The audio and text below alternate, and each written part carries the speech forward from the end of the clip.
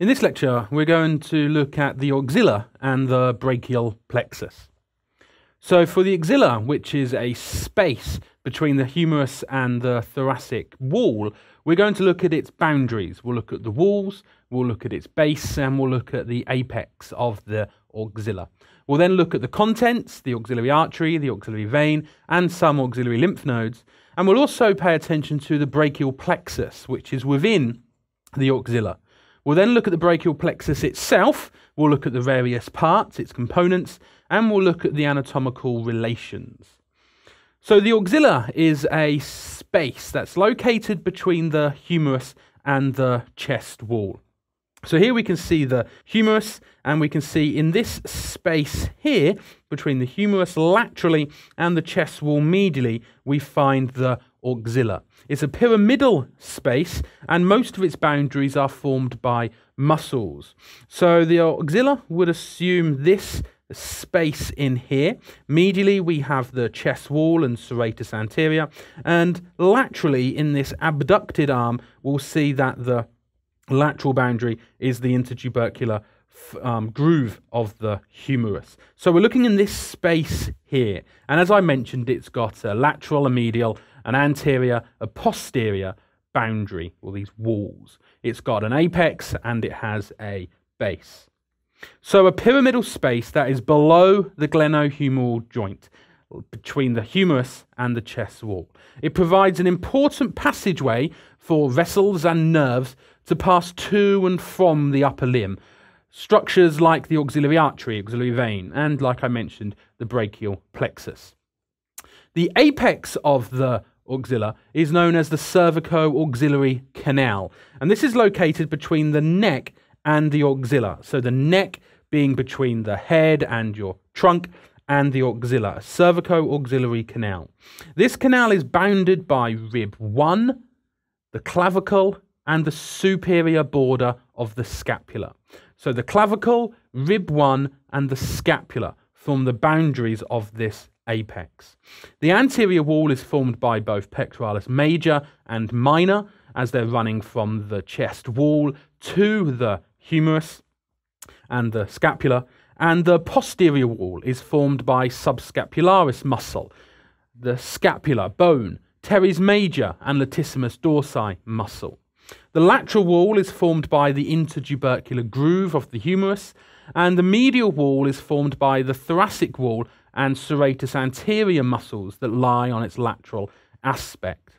The base is the concave skin joining the upper limb to the trunk. So those auxiliary folds of skin that pass from the trunk medially to the arm laterally. You can physically hold on to these pieces of skin as they're passing from the chest wall to the upper limb. These form the base, and you can put your hand therefore within this within these folds of skin, and that is your armpit.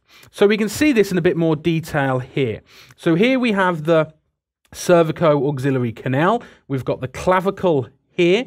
So posterior to the clavicle, we'd find the cervico-axillary canal, and that contains those structures that are passing from the neck into the axilla. We'd see rib 1 running around here, and we've got the clavicle, and then most posteriorly, we'd have the superior border of the scapula.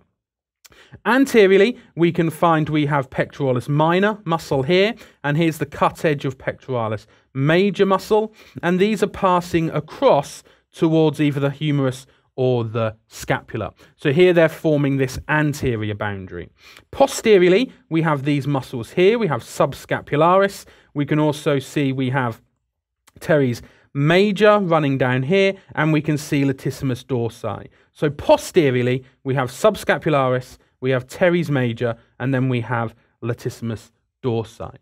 Laterally, we can see we have the intertubercular groove that's running along the humerus with the various muscles inserting into the intertubercular groove. And then medially, we see we've got these digits of serratus anterior forming the medial boundary. So anteriorly, we've got our pectoralis muscles. Posteriorly, we've got subscapularis, teres major, and latissimus dorsi.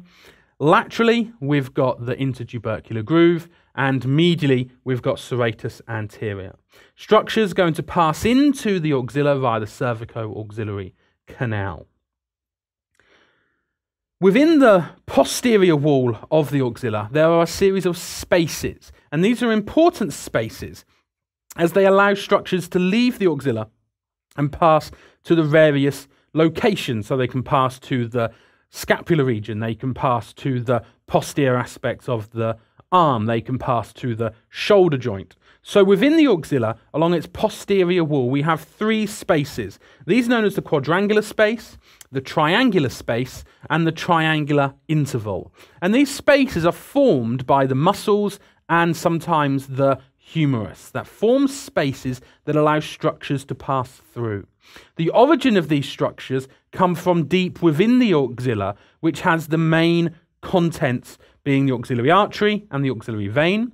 So blood vessels from the axilla can pass out to neighbouring structures through these spaces. It also contains some axillary lymph nodes, and it contains the brachial plexus. So nerves can also pass out through these spaces.